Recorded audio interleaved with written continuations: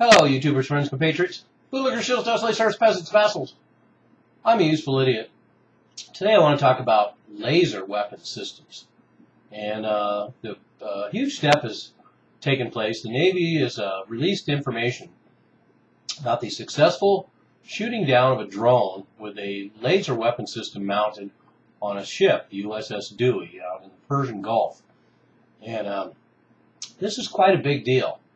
And a huge step, and we'll look back at this one day as a monumental shift.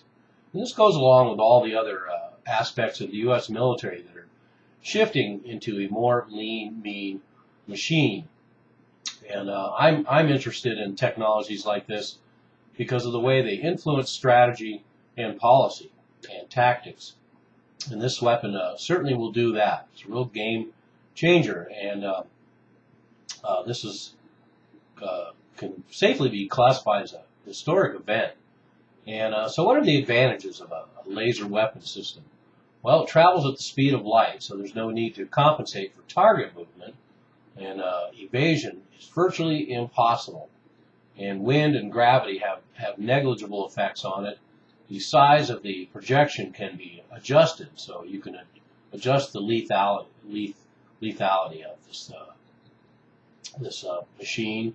So it can either be a small disabling beam or a killer destructive beam, and anything in between. And it's essentially limitless ammunition depending on how much electricity you have available. And missiles, of course, cost millions of dollars per shot, and they estimate the cost of a shot from a laser weapon system at about $1. So real money saver there. Then this laser weapon system also has zero recoil, and it has an operational range potentially even further than ballistics, measured in miles and not yards. And the laser weapon system emits no sound or light, so it's not traceable by the enemy where this fire came from. And it does have a few pitfalls. It's difficult to keep cool.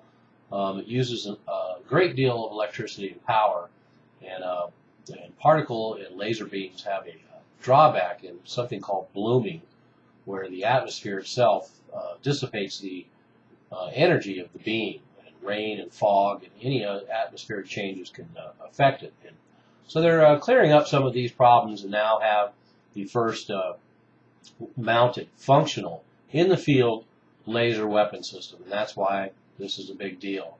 And they're working on all kinds of laser weapons, of course, handheld devices, which obviously the challenge for cooling and electrical power use are keeping handheld ones behind a little bit. But we have the high-energy laser technology demonstrator developed by Northrop and Boeing. It's a truck-mounted laser, and that is to take out incoming mortar rounds and the like. And we also have a system called HELADS, and it's a system developed for aircraft, and it works on a turret, so it can fire at any incoming projectiles coming at the aircraft. It's liquid cooled, and also the fact that laser beams, weapons, laser weapon systems that can be mounted on the planes for aggressive targeting as well. And the background of lasers, of course, goes back at least 50 some odd years, if not longer, if one considers the claims of the famous scientist Tesla, who was working on a death ray beam and a particle, excuse me, a particle beam. And Nazis were also working on all sorts of directed energy weapons and sonic weapons and microwave weapons, and a lot of them reached the prototype stage. But more recently we've had a focus because of the technology becoming more feasible. And of course the jump start for this sort of weaponry was during the 80s, during Reagan and the Strategic Defense Initiative, or Star Wars program, during the 80s. And that's where a lot of research money went into lasers. It initially found that it was very difficult to generate the amount of energy, and an aircraft, for example, would need to have um, um, enough of systems equal to 3 or 4 or 5, 6 refrigerators in order to compensate just for the weapon system. But like everything else, that's gotten streamlined down.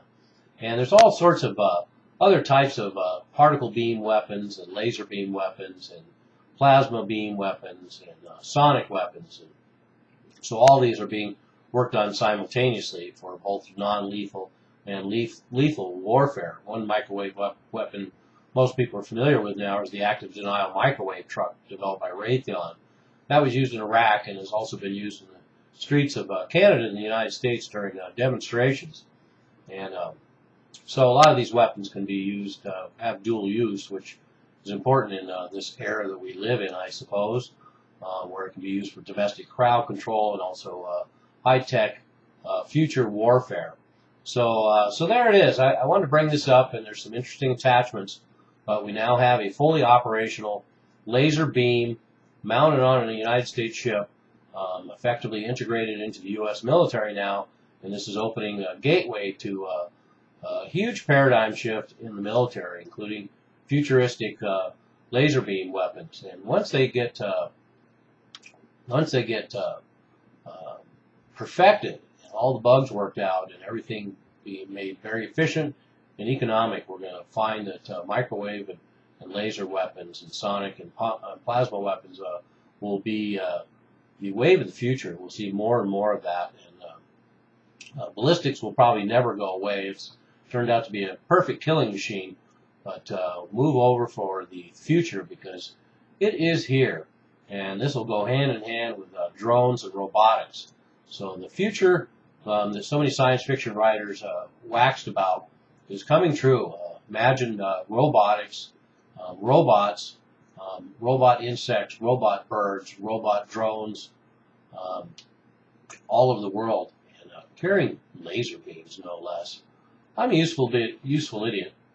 Don't you be one too.